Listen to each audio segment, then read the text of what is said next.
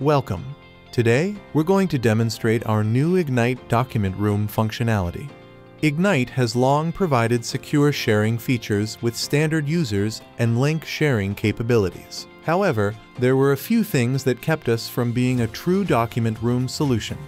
We're excited to offer a version of our software that now addresses these concerns. We'll start here in this document portal, where you can see a number of individually configured and branded document rooms. I'll go to my example document room for my life sciences space, and you can see where I have configured the logo, the description, as well as where I can enforce additional security features, in particular watermarking for files that are downloaded or previewed from this document room. Our document rooms also have a timeline so that we can track the status of this document room. And when a document room is designated as done, we can clean up that document room, removing any links or users and permissions associated with it. Going into the Files section, you can see a standard Egnyte folder directory with various folders and subfolders. We also create an automatic index of the contents, which you can see here to the left of the folders. We can also export this so that you can get an easy listing of all of the contents of this document room. If I go into this first folder, I've invited in my user Tommy, as well as his investor group as editors.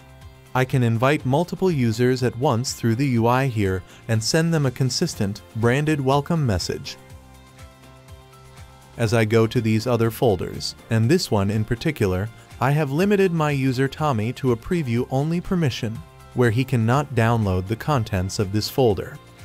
Now, I will jump over here to my user Tommy, and you'll see the other document rooms are invisible to me. I only see this one document room that I'm provisioned to, and I only see the folders that I've been granted access to. If I look within this financial space, I do have the ability to download content. But when that content is downloaded, it comes from the system with dynamically configured watermark with that user's name, email address, and IP address. Similarly, if I go down to this folder, I no longer have the ability to download this content, but I can preview it from this web interface, again, with the dynamic watermark.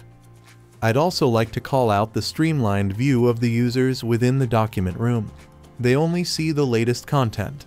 They no longer see any additional information about your data.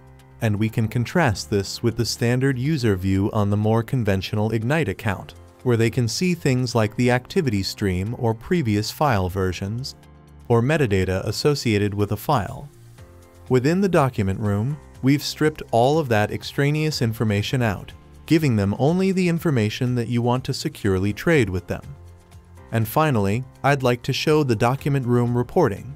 Rather than requiring you to go look for reporting information, our document room brings that information to you so that you can easily see what users are active in this document room when they are logging in and looking at activities, when they are viewing files, or making changes to your content.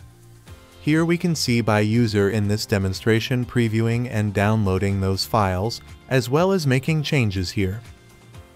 Thank you very much for your time in reviewing the document room functionality from Egnyte. The document room is included on our Egnyte for Life Sciences plans.